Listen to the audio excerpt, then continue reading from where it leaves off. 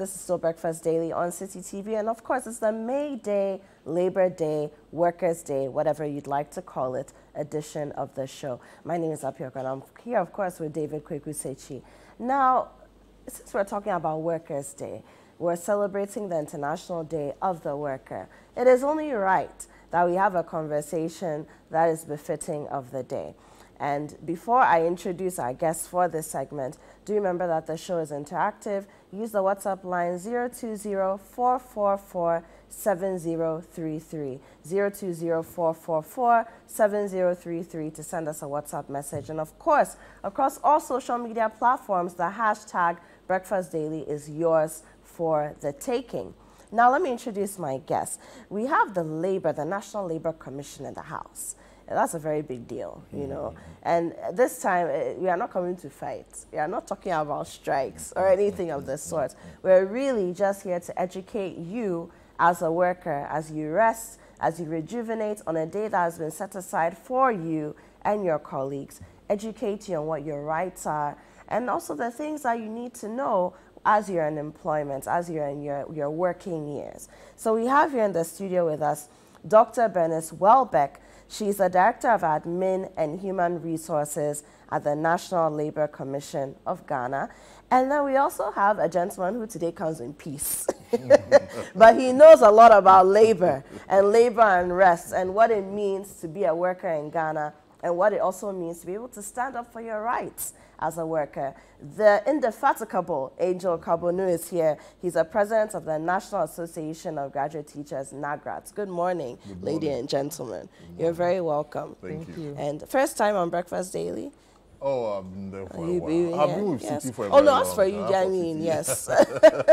Years and years and years. Yeah. But you're welcome. Thank you. Yeah. So let me just dive right into it by asking who falls under the classification when we say Workers' Day, Labor Day, who falls under the classification of worker in this context?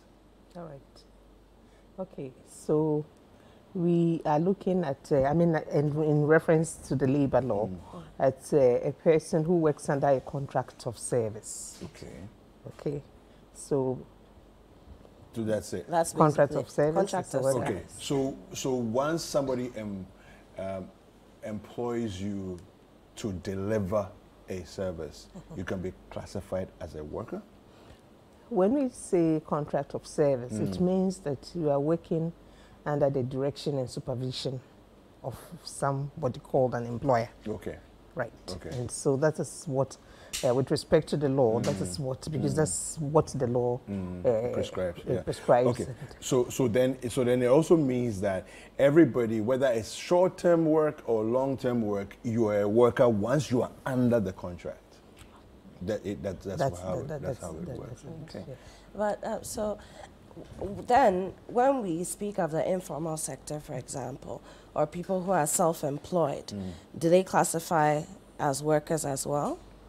Self-employed, because you see, when you look, it's important at this point, so that you look at the coverage.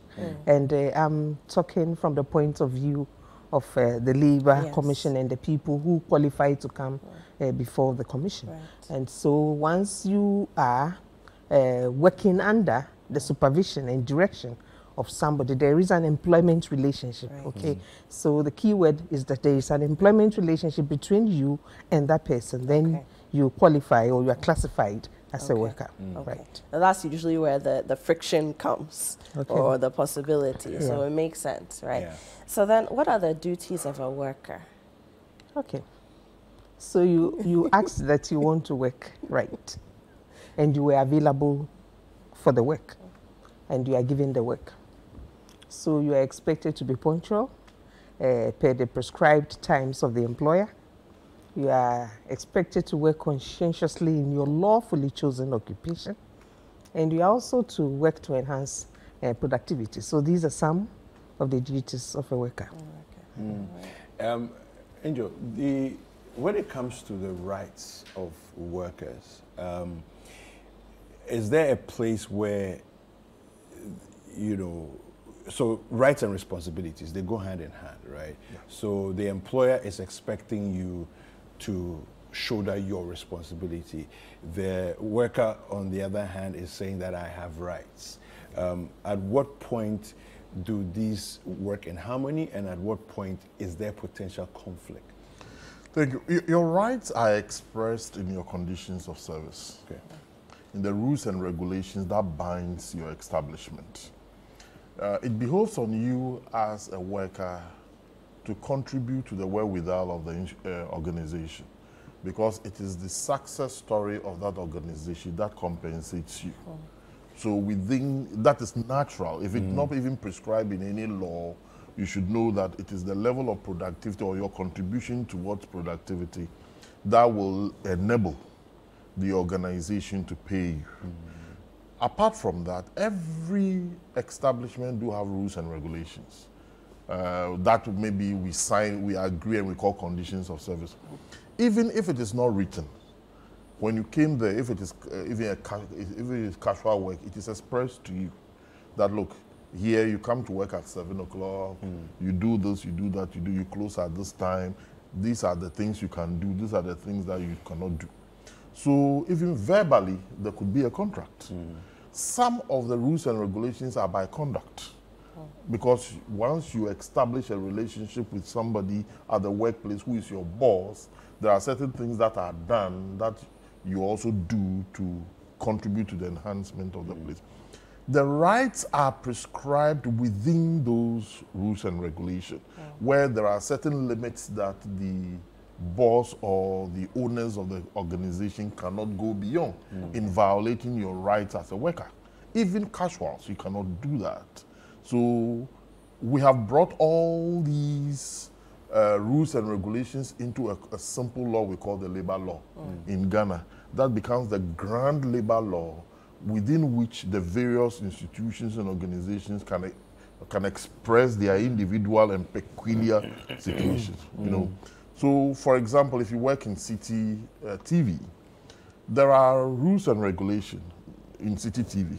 There are also boundaries that the organization can also push you to.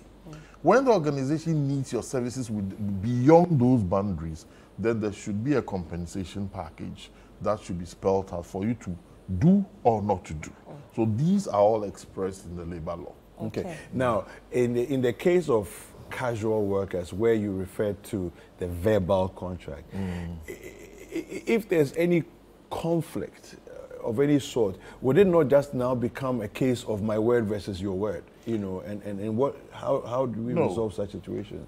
As a matter of fact, in Ghana, the law even gives a limit to which you can even maintain somebody as a casual labor. Oh, I see. Yes. If the person is working for you over a certain period, is it 6 months? 6 months. Okay. Then the person is no longer a casual worker. Okay. Now, it also depends on the size of the organization. Where I talk about verbal is sometimes this 1 or 2 type of employment thing. But mostly, all these things, you see, the leadership of the labor organization within the establishment is negotiated conditions of service for everybody who works in that organization. So when you come in as permanent labor or casual labor, you are covered by those conditions of service, right? Look, there is no law that is so perfect that everything is written black and white. There are some that are just conventions and practices that have been culminated into rules and regulations acceptable by the organization. You know, so let's say that casual workers, and that's something people don't know, and I'm sure that Madam will tell you the number of cases that have come to the Labor Commission where people think that casual laborers can be, or casual workers can be treated anyhow. And they realize that no, there are rules and regulations that you handle casual workers. Yes. Yeah. So if you could just give us a sense of, we've talked about the worker and the rights and responsibilities, but what about the employer? Okay. Duties and responsibilities and rights of the employer. Okay. So the employer has the right to hire and fire. Okay. Hire and fire. Hire and fire. The employer has the right to discipline a worker, transfer a worker, and to produce the products, I mean, that the employer wants to. But in all of these, as I talked about, the employer has the right to hire, that is to employ and to terminate. Those rights must be exercised within the context of the law. It must not be exercised capriciously. Okay. Because the rights have been prescribed, but then the law also prescribes if you want to terminate, there's a way to go there's about a way it. to go Okay. about it. Yeah. And just a bit on, just to add up to the casual work that it talks, it's important for us to clarify that when we talk about casual work, it means that that work is intermittent. Right. There's been a lot of exploitation in that area. You see people working 8 to 5 every day for so many years, yet they are classified as casual casual workers. workers. And so those are some of the issues that come. So that's the bit. So that's then the employer. I've talked about the employer. Mentioned some of the employer's duties. Then the employer has the responsibility to pay the agreed remuneration. The employer has the right to make effective the channels of communication. The employer has the right to protect the interests of the worker. So these are some of the rights of the employer. Okay. I see. Yeah. Yes, let me emphasize that termination, you can terminate. You terminate within the confines of the law. If there is several package that should go with termination, you have to pay it. pay it. If you have to inform your workers ahead of time, and it is prescribed in conditions of service that you have to inform your workers 2 or 3 months ahead of time, you will have to do that. You know, this higher, well, we labor, we don't like the word fire.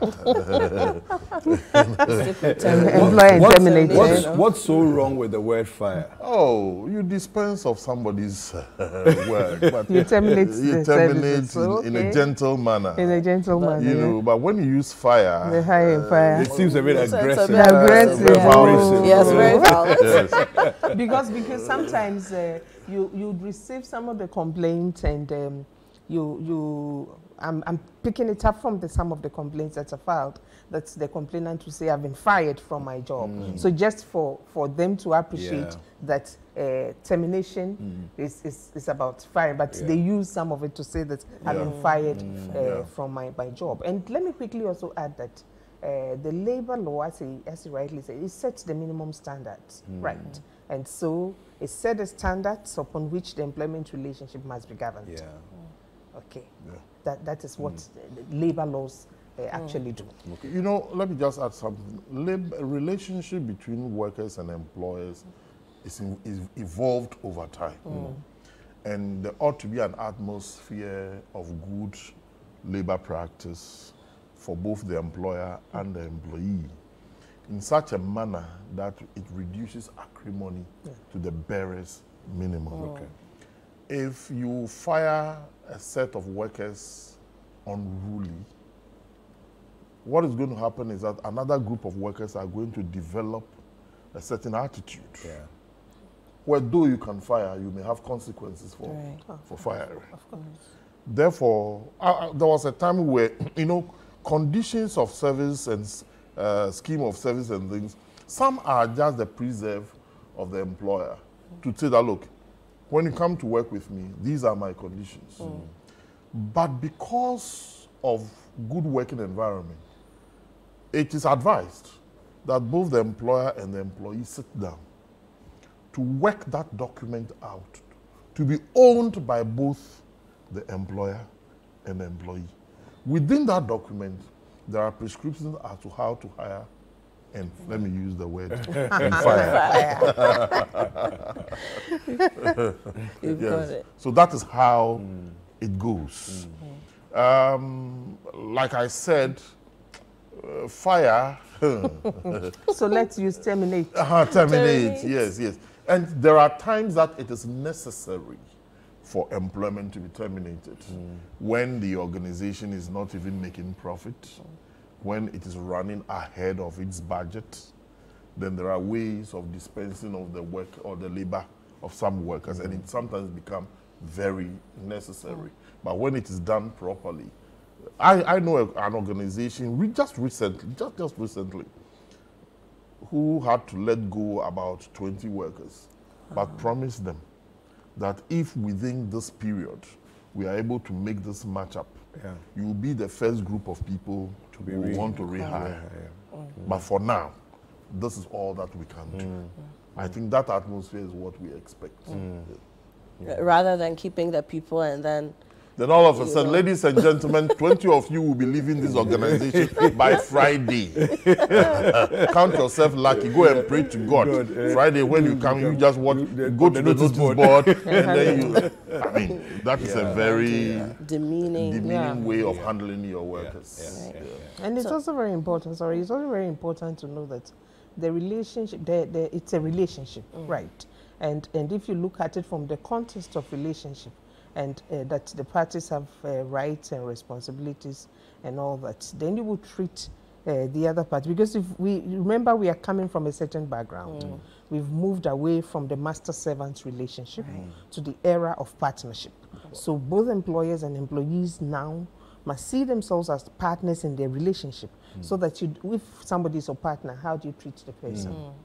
But if you still are under the mindset of a master-servant relationship, that is where you can decide, I can dispense with the services of the employee anyhow. Now it's not like that again. You can't do that. Right. So I want us to get into really understanding what the contract of service is and what it entails. But before that, Angel, I'll come back to you. We're talking about the labor law in general and workers in general, and the rights of workers and what workers are supposed to do, rights of employers and all that. But when it comes to, and I'm coming to you, Angel, because within the professional fraternity, for example, where there are teachers, where there are lawyers, where there are doctors, is there a case where sometimes what the profession stipulates for the worker, it can override certain things within, you know, the employment environment? No, for example, if you're a teacher, you are supposed to be in school at a particular time. We call something time on task.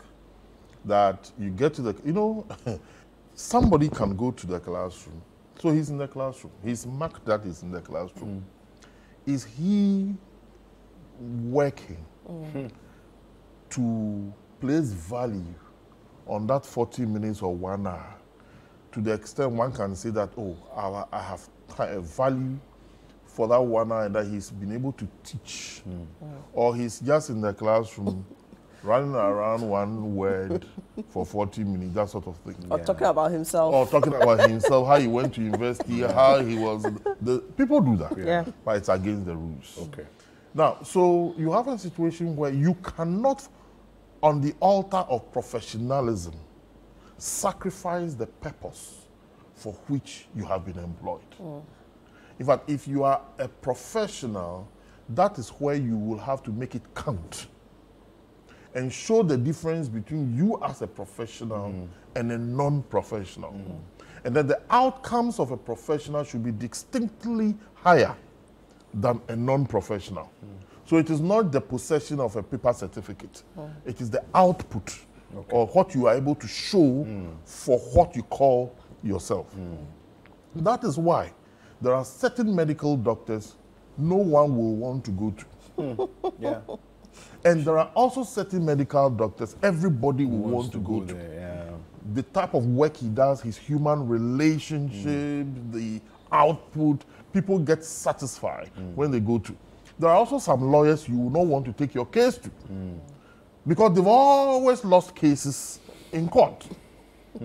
The same way, there are certain particular teachers everybody wants to have private classes with. So for me, what I would say is that let your professionalism show in the output of work you do. Okay? You can't also say I'm a professional, therefore my professionalism goes beyond the rules and regulations established. No. You work under those rules. And I'll give an example. In the Ghana Education Service, it is against the rules that you ask children to go and fetch water from the stream to your house. Does it happen? It does. Is it against the rule? Yes. Especially when you go to rural communities.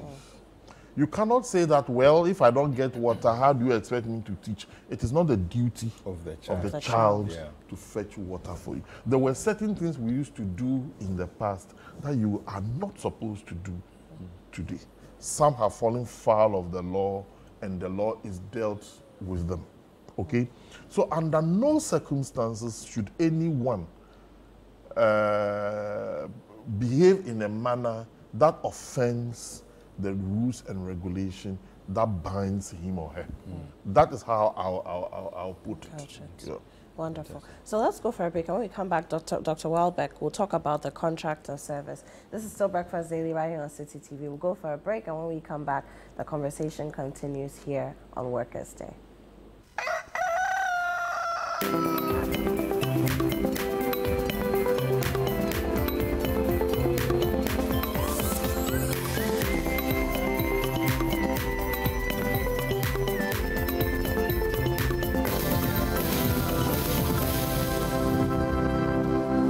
Go above and beyond to give us 5 times the love. Tell us how much your mom means to you, and let's HD Plus make it feel like 5 times the star this Mother's Day. From 13th April to 1st May 2023, record and send a 30-second video about how amazing your mom is. Feely to the WhatsApp number 020-0044-420. Your video will compete with other entries to win one of the 65-inch NASCO flat screen TVs with an HD Plus model for mom. HD Plus, the Feely experience. Sweet mother, I never forget you. Sweet mothers, how could we ever forget you? This year on Mother's Day, we plan to do quite the festive opposite. What better way to show out for our beloved matriarchs than an entire evening dedicated to celebrating the phenomenon that is motherhood. Mama's boys and mama's girls, for all their love and sacrifices, here comes the ultimate Mother's Day gift. Picture this: a flavorous Ghanaian spread with countless mouth-watering treats, just like Mama's cooking. A glitzy dance floor serenaded by Mama's favorite tunes, just for Mama to boogie. And a stunningly intricate portrait of Mama, just to remind Mama how truly beautiful she is. Join us on Sunday, the 14th of May 2023 at 4 p.m. for an enchanting evening of appreciation and enjoyment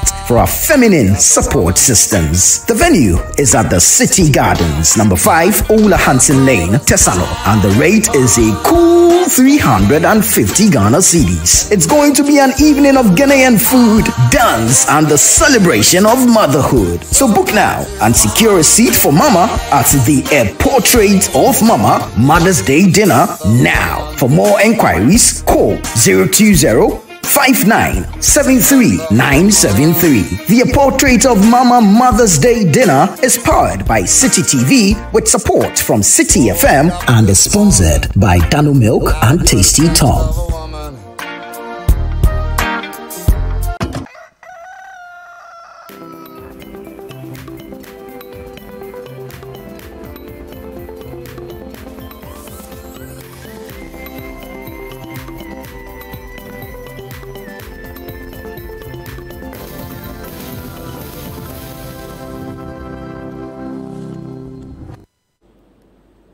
Welcome back. It's still the May Day edition of Breakfast Daily here on Citi TV. And we're talking about being a worker in Ghana. We have Dr. Welbeck, who is from the National Labour Commission here. She's the Director of Admin as well as Human Resources at the National Labour Commission. And of course, we have our very own Ejo Kabonu here as well, the President of the Graduate Teachers Association of Ghana, NAGRAT. They're here.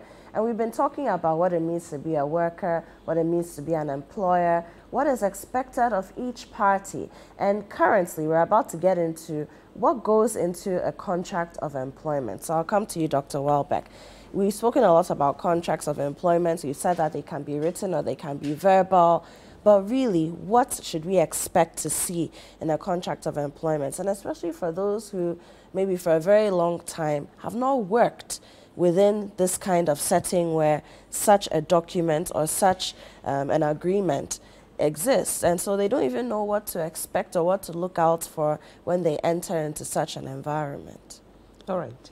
So, first of all, when you are given an appointment, you are given a letter, which we normally refer to as the offer letter. Now, the terms and conditions of that offer is what constitutes the conditions of service. Now, the law requires that within 2 months, after you've engaged, and that is by law, right? After you've engaged a person, you should furnish the person with the particulars of the terms of the contract so that you have the working hours, the disciplinary issues, the rules and regulations concerning the work contained in the document, so that if I am told that I am late to work, there should be a reference document, right? And there should be sanctions that are also contained. Okay. So if I'm late, what are the sanctions, or what should be done? What should the employer do, and all that? So basically, it's about the rules and regulations concerning the particular, the particular work. Okay. So, yes, the hours of work, your social security, your leave days, sick leave, if you suffer injury on the job, if disciplinary, you are caught up in disciplinary matters and all that. So these then form the terms of the contracts of employment. So when you talk about conditions of employment, under which conditions am I working? Okay. So basically these are the things. And he earlier on mentioned that it's also implied by conduct.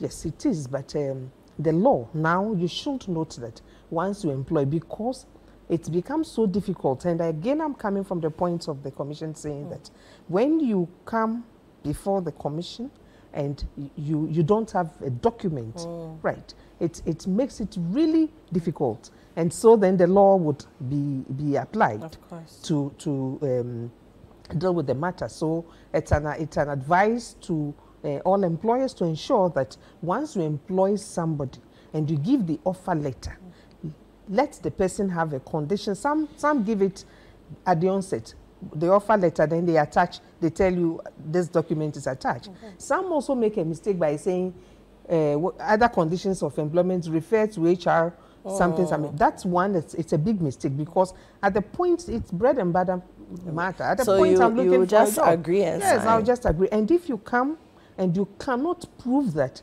those other conditions of service were really known to the worker, okay, and you are applying a particular provision as a sanction, and you can't prove that, yes, you furnish the worker with a copy of it, then you find yourself wanting. So basically this is what it entails. So as much as possible, even where you're not dealing with a very big establishment where you may have an HR office or an HR officer or manager, people should try to document these things, is what we are saying. That is what it is. Even if it's a simple sheet of paper where we all agree that this is what it is. Because wait till you find yourself in a dispute, and then you'd appreciate the reason why some of these things need to be documented.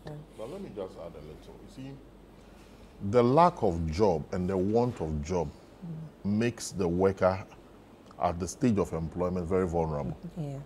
And thus have a very weak voice.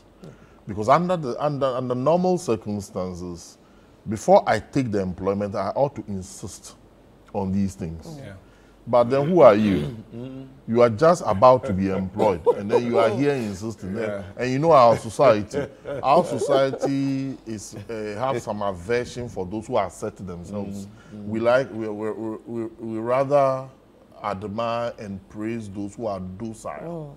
You know, like I said, I have never received a best worker anywhere before, not because I don't work hard, but maybe because they see that this man, he is too assertive and all. It's almost like you're a troublemaker. Society, but troublemakers change society. Of course. They change. You know, That is what led you to Mayday, isn't it? that led us to Mayday. Yes. Yes. You see, so at that stage, it becomes very difficult for the employee to make certain demands. In fact, they say that, oh, this person will be a problem. It will be a problem, so let's take him employ out. And then don't forget that there is also the probation period. And after the probation period, they can say, well, They don't want we don't want you. But then I'm very happy that when there is conflict, the Labor Commission will demand from the employer whether you have done A, B, C, D before you insist that the person ought to follow this and that, the rules and regulation.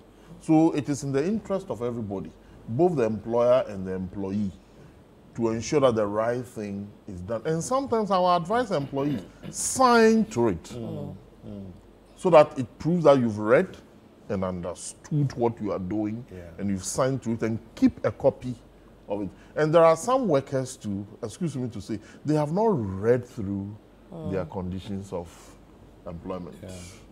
They've been employed, but they don't even know that there are conditions of employment. So we all have to be responsible in this endeavor. So when that document is presented to you as a worker seeking work, can you ask for a day or two to take it back to perhaps someone who can also go through it, you can help you understand if you are not sure? Can you do that? You can, you know, and here, let me emphasize the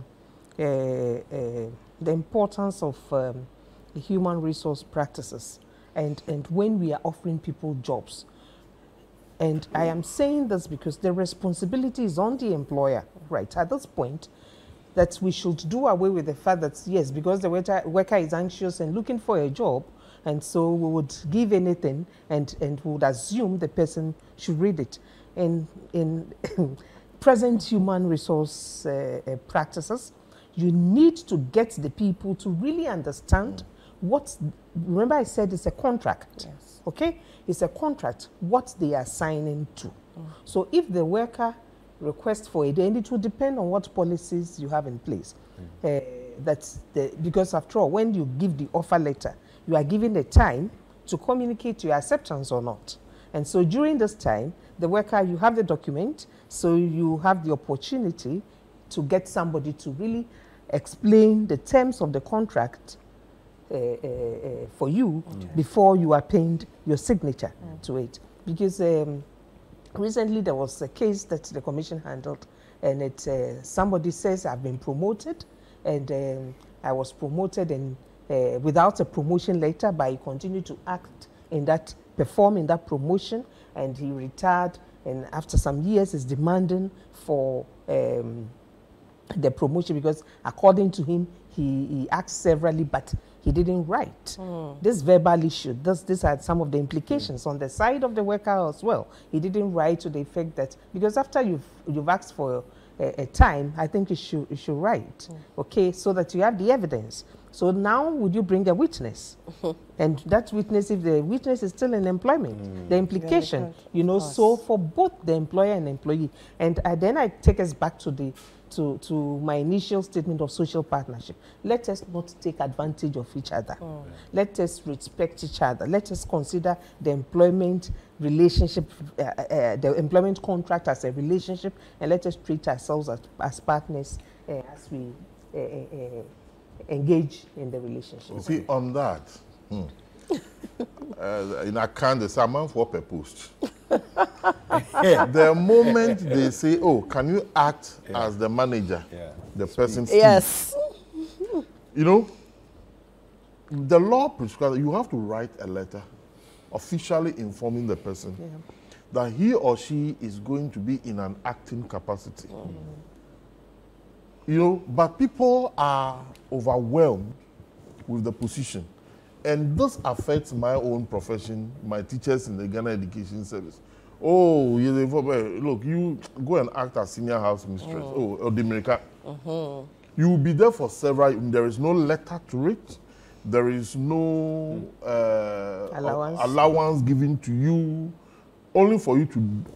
there was a time in a certain school in Accra, a headmistress just handpicked 2 teachers and asked them to be assistant headmistresses. Those teachers worked for many, many years until there was a case in the school. And then the Ghana Education Service headquarters came in and said, provide the letter that appointed you as an assistant headmistress. There was no letter to them. So they asked them, revert to your position as a classroom teacher. After all these years. They came to me and they said, so does that mean that we've wasted our years acting as I say, yes, that is what it means because there is no official letter. The headmistress of the school is not the appointing authority. Yeah. That he or she does not have the right to appoint you as an assistant headmistress. So there's no letter. So you've done national service once again for the Republic of Ghana. Years. For years. You know, so the assumption of the post was so attractive to the extent that they did not think about their own conditions. And this happens several, and I'm sure Madam's outfit has had similar cases before them in this realm. In the case where either party flouts the agreement within the contract, what happens to either side? How do we seek redress on either side? So in the case that the contract is, a provision is flouted or the contract is flouted, then first of all, you have to draw the other party's attention to the violation of the contract that you've signed and see what their response would be. And then this takes us again, so the conditions of service then. So you have the grievance procedures and everything stated, spelled out. Some institutions, there's no grievance procedure. So you have a situation where, for example, a provision is flouted, for example, and the employee files a complaint with the National Labour Commission. Then when it comes, and normally when the complaint is filed, you refer to the other party, the respondent.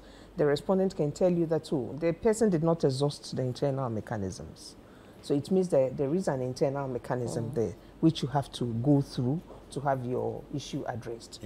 But for some, they would, I mean, you could see clearly, they would feel the portion to say there's a portion like that, there's no internal system in place. So where there's no internal system in place, it means that the commission has to take on the issue.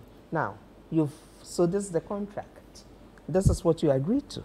You have violated it. So you have to remedy. So there must be the remedy. You must go back and rectify the violation. Okay. And also, let me make this important point. I did say that the labor law sets the minimum standards. There's been an occasion where a particular case where the person has signed a contract, understood everything, the leave days that were prescribed were 14 days, he signed to it and all that. Then he said he brought a case saying that, yes, I signed to this contract, I signed for 14 days leave, but later on I realized that the law says 15 days, and I spoke to the employer, and the employer says that, but you signed onto this contract. No, you cannot do a contract without being minded of what the law says. And so, yes, you can't, the law prescribes 15 days, so why the 14 days and all that? So these are some of, so where you feel that your rights have been violated, first of all, there's a contract, whether verbal or written, draw the employer's attention, draw the other party's attention, take the steps and have it redressed. If it is not redressed, then you file a complaint. In other words, the laws of your establishment cannot go outside of the labor law of Ghana. Yes. Right. Now, we just spoke about leave, so let's stay on that. All right. The labor law says 15 working days minimum of leave in a year. Calendar year. Calendar year. So let's talk about that.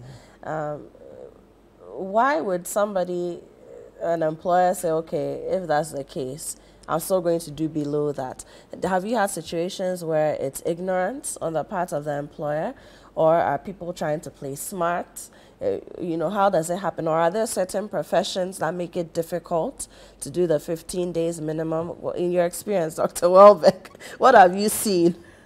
All right, you know, in a calendar year is 200 working days, right?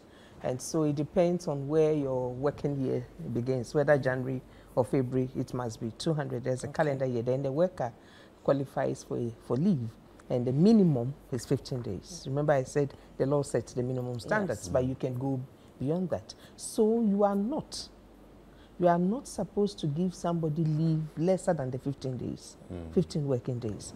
If for any reason, and the law further goes further to say that leave can be taken in 2 equal installments. So if you feel that the person is so indispensable, or the nature of the job is a specialized job, and so the person cannot take all the leave days, then agree with the person.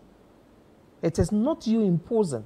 And let's because leave is a right, right? Leave is a right. And so once you do a leave roster, and I indicate when I want to go on leave, and the time is due. If for any reason you feel that I should stay on, then you need to have that. Should be a conversation with me, but not to impose on. And when I stay on, it means that I'm staying on because there's an agent or there's a particular thing that has to be done within that period that I want to go on leave.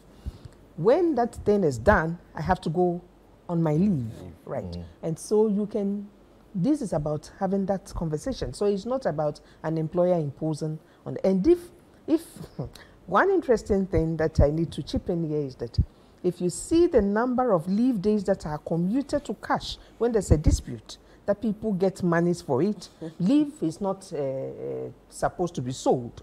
But if you fail in your responsibility as an employer to ensure that your workers take their leave, you have situations where employers would say that, oh, but the person did not apply. It is your responsibility to ensure that the person goes on leave because the person is occupying your office. And so when it happens, 8 years, 10 years, people have not gone on leave. All the leave days will be commuted to cash and you will pay. So it's important for us to ensure that our workers go on leave, have a roster, and make sure they take their leave. 15 days minimum. You can go above that. Is there a situation where it can be said that there's an unfair termination of employment? Oh, yes. And what's the remedy for that? All right. So first, if the employer fails to prove that the termination is fair. Okay. So unfair termination, if you terminate an employee's contract because the employee is seeking to join a union. Okay. That's an unfair termination. That's an example of an unfair termination. Is Citi Radio, are you unionized? I'll come and organize a union. So that I just gave one example. So what immediately comes to my mind? You don't want me to add another? No. I want you to answer more. But what immediately comes to my mind when you say that is it automatic that all employees should be part of? Oh, it is. You see, it is a right that is guaranteed by ILO, by the Constitution, and by the labor law. So once the workers express their views to be part of the union, they have the right to except that you come under Section 79 and have that conversation with the union to find out whether they qualify a person. And when it comes to qualification, it's important. That's a matter of discussion, to find out whether the person is holding a position of trust, decision maker, and all those things. But yes, that right, once the worker decides that I join the union, you can't deny that right. There is a case that happened in time, I don't want to mention the name of the organization, that nearly made organized labor move in to that premises when the management was preventing the workers from getting unionized. But at the time that we were planning to move in, they decided to sit with the workers. Oh, they realized that? Yes, we were really going to move in. But that's right. I don't know why sometimes management have aversion for unionism. Look, in the absence of the unions, there would have been chaotic situations. There are times that we get very stubborn. Yes, we have to, because we just reflect the situation within the workplace. But then you now have an identifiable leadership that you can deal with. Because things don't go awry before you want to find solution to the problems. Everywhere, look, I traveled somewhere to some country, and then I took a taxi, and the taxi driver decided to engage me in a conversation. Oh, why am I here? So I came for the international labor. Unions, trouble. There's going to be a strike in his country because, people have that. Because we have come there. Yeah, we've come there. They know that there's going to be a strike within 2 or 3 weeks after this conference. There'll be a strike. People have that notion about unions. So some management really even attempt to pay people out of becoming unionized. But that is against the law. The law gives the right to every worker to form or join union of his or her choice. That is what the law states. And we will plead with every management that, look, allow workers to form unions when they want to form the unions. Okay, so Dr. Wall, let me come back to you. I mean, May is also Mother's Month, and I wouldn't be doing my motherhood or my womanhood justice if I didn't ask about maternity leave. So I'll let you tell us what it is. I won't tell you what I believe I know, since you are representing the National Labour Commission. So what is maternity leave, one, and then how long is it supposed to be? And post-maternity leave, are there any concessions that should be made for a new mother? Okay. And so one of the grounds for unfair termination is when a woman, the termination is effected because a woman worker has gone on maternity leave. So maternity protection. So when a woman is pregnant, okay, she's protected by the law. Now, when she's sick as a result of the pregnancy, and she's given days off, that should not be taken out of her leave. Of her leave, okay. Again, when a woman is due for delivery and the doctor tells which date, okay, that she would deliver, it means from the date of delivery, she has 12 weeks maternity leave. Okay. Okay. If she gives birth to one baby. If she gives birth to 2 babies, she has 14 days. And if she 14 weeks. 14 weeks. And if she's also operated upon the normal, so if it's not 2 or a C-section, she has additional 2 weeks. Now, when the woman worker is on, and that 14, that 12 weeks, the normal one, or the 14 weeks, is in addition to any leave that she has accrued. So that would be part of it. When she's sick during the maternity leave, and she goes to the hospital, and she's given excuse duty, those days would be in addition. They are not taken out. Not taken out of the maternity leave. And that is applicable in leave situation when even you are on your normal leave for everybody. Okay. So I see. So sick days not leave, part. Yes. An annual leave, if you are sick during your annual leave, it's added to. It's added to. But you see, one thing that workers, you have to let the employer have that excuse duty before. But if you bring it after, I would assume that if an employer that you want more days, so all these, so that is added to the leave. Now, when you deliver, when you resume work, the employer has to give you time break to breastfeed the children. Normally, the practice is that if you close at 5, it's a practice. He talked so much about the practice, and this relationship mostly is also informed by practices. So 1 hour, you close 3 o'clock. You assume that the person will take 1 hour to reach home, and then use 1 hour the 1 hour to take care of that. Because if you don't have a baby-friendly environment where you have provided, people have nurseries and all that. So within the community. So that is. And then when a woman is on maternity leave, you cannot terminate. Even if you are doing redundancy, you can't include her. So these are some of the protections you know why that I I'm wanted. Why are you smiling? Well, after Dr. Welbeck spoke, I started getting scared for my younger girls who are seeking employment. Because the bosses will say, she's now going to get married, and we are going to lose her for this number of days. But, without that, the society cannot move. And it is a reality of life. And that takes the understanding of management or bosses to appreciate the fact that that is part of life. And there are some, now Education International is even insisting that every school should have a place for breastfeeding where you can come keep your baby. And Education International is insisting on that even after the leave, because the breastfeeding period goes beyond the leave period. That's So the law, up to 1 year. But a very good employer would even give 18 months. So the law will cover breastfeeding up to 1 year. Yes. So 1 year. There's a lot of work that needs to be done for people to appreciate some of these realities. You know, if it is not appreciated, then you have a situation where it will not be expressed, but then at the ballroom they'll say, look, let's make sure that the number of ladies, young ladies who are employed here are limited so that we can get the men to work. That is why you go to most establishments and you have a lot of men against women.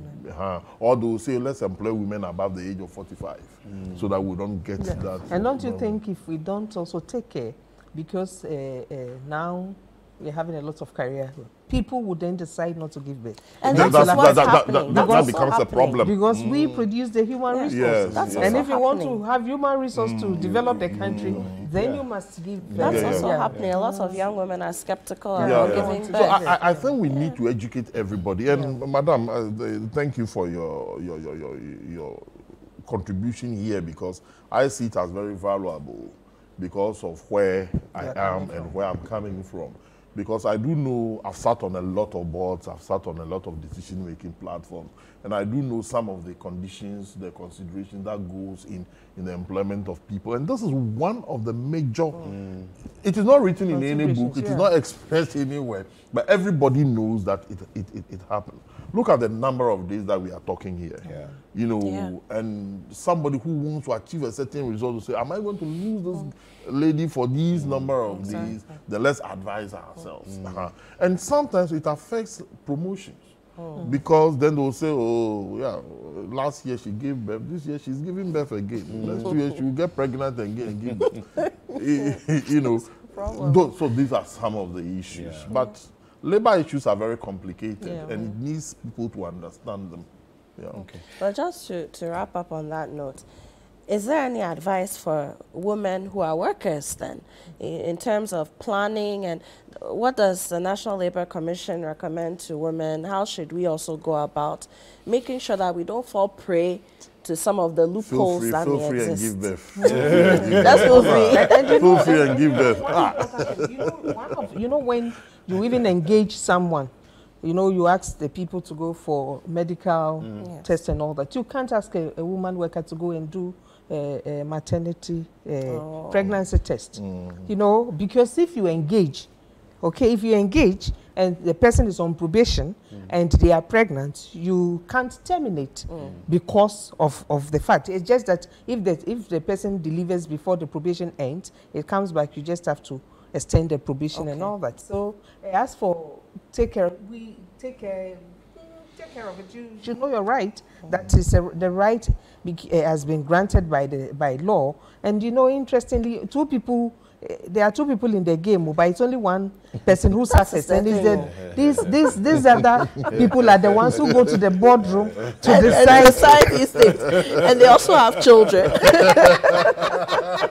That's why I talk about educating everybody. You know, but madam, imagine a lady comes for an interview pregnant. No, I saw that one.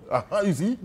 You know, I saw that one. I mean, it depends. But for certain professions, it's important. For certain, but if she comes to the interview and she's pregnant and she's good, then you can have a conversation about how to proceed. And you can have that conversation. But there are certain professions. In all of this, we must look at the exemptions. There are certain professions. For example, if you are a flight attendant and all that, as for that one, they can't take you because they have their own laws. Because you can't fly. Or you're a female construction worker. I mean, so you have to be carrying blocks and so on. So those ones, if the nature of the job does not or would affect you, because even if a woman is pregnant, upon the 4th month of pregnancy, you don't have to transfer her outside. You know, that kind of thing. So it depends. And it's about having that conversation and having that. I say a bit of a human face. It's important. Because you could have a very brilliant person, you took the person is contributing, and the person gets pregnant, you are saying that because it's in probation, you have to do away with it. Always I quote President Kufuor, he once said that employers in this country pretend as if they are paying employees, and the workers pretend as if they are working. If you want to be an employer, be an employer. These are some of the risks. So let's okay. So I have a couple of questions. These things that we've discussed here basically cut across whether it's public or private sector, right? It just cuts Once you're a worker. Okay. So now we'll talk about strikes, but before we get to that, if there are special days that you need, so let's say I'm going to get married. Okay. Right. I need planning days off. Does that come out of my annual leave, or can that be created as a special addition to my leave days? All right. Okay. So you know, the leave days did not, in the law, did not recognize all of these days. But he said something that where you are in a space that there's capacity to negotiate. That is, if you have a union, some of these things are negotiated. But if you don't have it, and some employers also, even without having the union in place to have, they have some of these facilities there for the workers. They have compassionate leave, which you can fall on in case you want to, I mean, you want to go and marry and all that. And yes, or your child is sick and you want to take, so you justify it and then you can be granted compassionate leave so that it doesn't affect your annual leave. But if you have leave, if it's not there and you have leave, it means you have to take it out. So this is education. We are talking about education. It also means that these conversations have to happen early. You don't just get up. Don't spring it up. But one thing, as an employer, you should also be interested in the welfare of your workers. You know, when we have a peaceful-minded worker, that person is able to contribute to the workplace. If you have a very volatile young man at the workplace and he comes to you that he's going to marry, you should thank God for that. Because something will cool him down. That is now going to calm him down. So you should thank God for that and aid him to marry quickly. I almost know one. I almost know one. So for me, as the boss of a workplace, and most workplaces have welfare schemes and things like that. So it is not, like that's why I said, madam, that it is not everything that should be written black and white. Sense of maturity, conventions, practices, the human face, should guide the establishment. Other than it loses that human touch, and it is human beings that you are working with.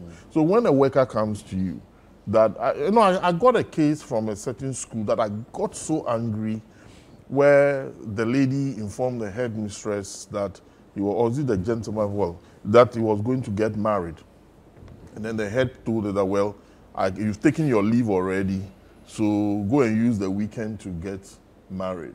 So I told the gentleman, look, go and get married. When you finish, come back and write that you want. You see, that headmistress is lost it and does not understand why there should be some accommodation for that teacher to go and get married. You understand?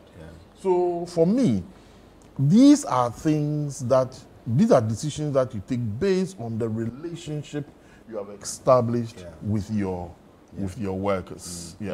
I think there's a very strong emotional intelligence component to all of this. Absolutely. Because if people feel indebted to you because you've done something as a favor to them, they end up becoming more productive. They're willing to go beyond, the extra mile and all of that. So like you said, I like your use of emotional intelligence. It is now becoming more valued than intelligent quotient as to how EQ versus the IQ. That's right. We have some messages here. Yes, this we one. do. You want to go ahead? This one says, "Good morning, David and Apioka. I'm enjoying the conversation. Please ask the NLC rep if it's lawful for an employer to terminate your appointment without stating it in your termination letter." And this is from Doris in Community 7, Tema. That is terminate your appointment. So terminate your appointment without stating it in your termination letter. Is it? What does that mean? So she's saying that. Yes, the reasons. Okay. Reasons for your termination. All right. So you want me to respond? Yes, please. All right. So when you terminate my appointment and you give me the letter and tell me your appointment is terminated, and I take it. I say thank you, and I go and sit down. That's fine. But if I bring a case against you, that I feel that my appointment has been unfairly terminated, then you have a responsibility to justify that the termination was based on grounds and it was fair. Okay, because the law says, provides for fair termination grounds and unfair termination grounds. So if you terminate and I bring a case against you, then it is incumbent upon you, the employer, to justify why you terminated my appointment. But bottom line, some conversation should happen, or not necessarily. Well, when you talk about conversation, okay, it could be conversation, or you see, the termination must be based on grounds. You see, it used to be those days before we got here that most employers would terminate your appointment. Like when I talked about fire and he said it's strong, that was what it was. And so get to work today, maybe I don't like, the employer doesn't like my makeup, doesn't like my hairstyle, doesn't like whatever. And the employer can just terminate. And so, you know, and most of the time it was so wrong, as it were, because why should you terminate my appointment without me giving me reason? And so now give reason. And I know most employers have argued from the standpoint, even from the development of the law, to say when an employee can resign without giving reason, always it's on personal grounds. Why should you give reason? But I tell you that if you look at the statistics of cases so far, from 2005 when the commission was established to 2021, almost 50% of the cases are based on unfair terminations and wrongful dismissals. And the deliveries or the judgments by the commission has actually proved that about 80 to 90% of those terminations were unfair. So yes, now you have to give reason. What's the difference between dismissal and termination? Okay, so dismissal, yes, I would classify it as those that fall under minor offenses. Okay. Dismissal is for those that fall under the major offense. So dismissal may be, I have misconducted, I have not respected lawful instructions, obeyed lawful instructions, and those things that we can classify as minor offenses, or I've been alleged to have done something, I've been taken through a disciplinary hearing, and then my appointment is terminated. Dismissal is for very serious offenses, falsification of records, perjury, you know, and stealing and other things. For those ones, and they are established. I mean, those should actually, in all cases, they should be established. And so for those ones, they are serious offenses, so the employer dismisses. And dismisses, when you dismiss it without notice. But when you terminate it with notice. And when you terminate, all the accrued benefits are paid to the employee, including any leave, end leave and all that. But when you dismiss, the employer can decide not to pay your provident fund and all those, even if it would, depending on the offense. So it's for major offenses. So that's it. Dismissal and termination. Interesting. So there's another one here. Good morning, Citi TV. Please find out from the guests if the law covers people who are schooling and working. And that's from Henry in La. Schooling and working. I don't know exactly what he means by the law covering, but I imagine, you know, leeway for study leave, professional enhancement. It all have to be in your condition of service, because every workplace sometimes needs to improve the professionalism and the competencies of people. So within it, they will indicate that when you work with us for those number of years, we can give you those hours off for you to improve yourself. With the Ghana Education Service, they used to give study leave with or without pay. You understand? But you also cannot just take off without resort to, and you need to get approval. If you don't get approval and you go, you violated your establishment. You need to get approval. Sometimes, like I said, if it is indicated that if you are going to do your, and then sometimes the courses that you do should be relevant to the job that you are doing so that the workplace benefits from the work that you do. All these things, like I said, if there is a well-established HR department, then that well-established HR department will give the prescriptions within which you can operate, you know. But if it is where maybe you just have to go and seek permission from the boss, then you ought to seek permission from the boss. Okay. Other than that, it becomes very difficult for you to take off. So you should go and have a conversation with your boss. Yes. I want to go back to school. Yes. I want to do this. This is where, and then you Even write the it. Ghana education said it is not every subject or course that they give steady leave on. No, it ought to be relevant to the work. And are there situations where then, based on negotiation, the demands on you at the workplace can be lessened or reduced so that you can then... If it is based on negotiation and the workplace agrees that instead of closing at 5, you can close at 3 because you are taking an evening program and you are doing courses that will enhance. Sometimes they will even sign an extension of contract with you. That once we've given you some hours off, you also cannot terminate your or resign before this time. Before this time. There are companies that have sent people outside this country and they sign a contract that when you come back, you have to work with us because they will have to benefit from the sponsorship that they're giving you. Let's talk about striking before we go. What does the law say about strikes? Can employees strike and for whatever reason? Oh, madam, But, why are you running away from this one? I want her to talk first. I'll respond. Okay, so the law does not about strike, but then the strike again must be exercised within the context of the law. So you have to go through a process in unionized environments, for example. And remember, the right to strike is given to unions, and to national unions for as such. So yes, you go through negotiation. It doesn't work. You go, or when one party, you're having the negotiation, one party is fit dragging, okay? You have to serve notice, right? You have to serve notice, and notice is very important. You serve notice on the commission and the employer. It is not to notice on the commission and copied the employer, but notice on the commission and the employer. And once that notice, you need to give 7 days notice.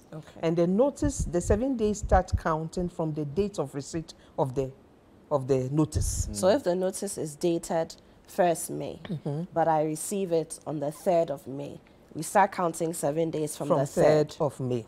And within this period, the commission may intervene. Most of the time it intervenes and says that the parties should appear. It doesn't matter whether the appearance is after the 7 days or not. Once that intervention is made, it means that we call it cooling off. It means you can't go on the strike.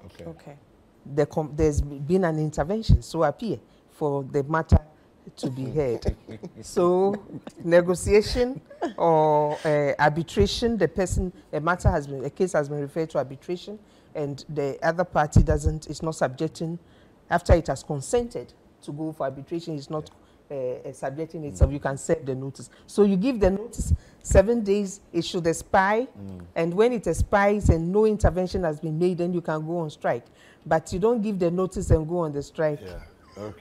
All our strikes in this country have been very lawful. Are you speaking for Nagrat? Oh, for every worker. Or for every worker? We have what we call the mirror effect. Under normal circumstances, and these are what the law prescribes. But I can assure you that where we find ourselves in this world, sometimes when you don't take action, you are not listened to. And sometimes, look, people even think that strike is initiated by leadership. Strike is mostly initiated from the grounds. The grassroots. The grassroots. When leadership is even threatened. There are times that we go to Labour Commission. Labour Commission directs that, okay, call off the strike. See, Dr. Welbeck is smiling. Come to the table. When you go and call off that strike, it means I've taken some money from them. And I know they don't have any money. I know how financially, they don't have, but that, you see, strike action only comes from when people have reached a point of cul-de-sac. Look at what is happening in France. Yeah. You think the workers in France went through any procedure? Just right. Oh, No, they that's are right, all the time. on daily basis. We are even very normal. gentle here. I have participated in strike in Europe before. It's a totally different. Hey, Angel, so you're an international striker. No, I mean you go for international conference and the action is taken to come and let's go and see what And is so you happening. join. Then you join. It's a totally different ball game. We don't confront policemen here No. or fight with policemen. We don't destroy properties here. You know, no. We are very gentle people. You understand? But sometimes, look, the number of times management and the most strikes are products of actions that actions have not been taken. Most, when you go to the Labour Commission, you go there and you say, oh, but, last year, this case came here, you directed that we sit with management, we sat with management, and they are more or less like cascading actions of actions that ought to have been taken, and so on and so forth. No group of workers enjoy strikes, especially teachers. Because as a teacher, when you go on strike, you have to go and come back to do the work. Because yes, if you are teaching demand and supply, you can't go back and say you finish demand and supply. You have to go back and teach that topic, because without that you cannot move to the next topic. You know, so it's like work waiting for you to go and do. So nobody really enjoys it. But for example, I'm going to give you an example. As we speak, the last time the government paid car maintenance allowance to Ghana Education Service workers was in 2018. 5 years. 5 years. Wow. But when I strike right now, Madam will write a letter to me that I should go and negotiate. Approach the bench. That's where you get the 5 good years. Okay? And I can give you countless examples. Now that we are in an era of haircuts, there's a lot of violation going on. In the name of haircuts. In the name of haircuts. You know, and I don't know what the situation is going to be. We are in May. From now August, you know, when May Day comes, are you serving notice? No, we'll be paying you visits. Okay. And then you will be seeing the complaints that people will be bringing to your table. Most violation of contracts and so on and so forth. Yeah. For car maintenance allowance, should this be something that ought to be in arrears for 5 years? Well, we're grateful. Thank you. It's been a fantastic conversation. Very insightful. But can we serve notice verbally, or you have to write? No, you have to write. Oh, You have okay. to write. I thought I have served notice. Right. Okay. With Citi TV as witness. That's right. But thank you very so much, much. Dr. Bernice Welbeck. She is the Director of Admin and Human Resources at the National Labour Commission of Ghana. And we've also had Angel Kabunu, the troublemaker, apparently. Peace But be he came unto in you. peace today. The President of the Association of Graduate Teachers, NAGRAT. And it's been a wonderful, very, very educative conversation, I must say, here on May Day, Workers' Day, Labour's Day, whatever you choose to call it. But bottom line, if you're a worker, I hope you've understood what you must do and what your rights are as well. And if you're an employer, what your obligations, your responsibilities are as well. And also, of course, where your rights begin and where they end.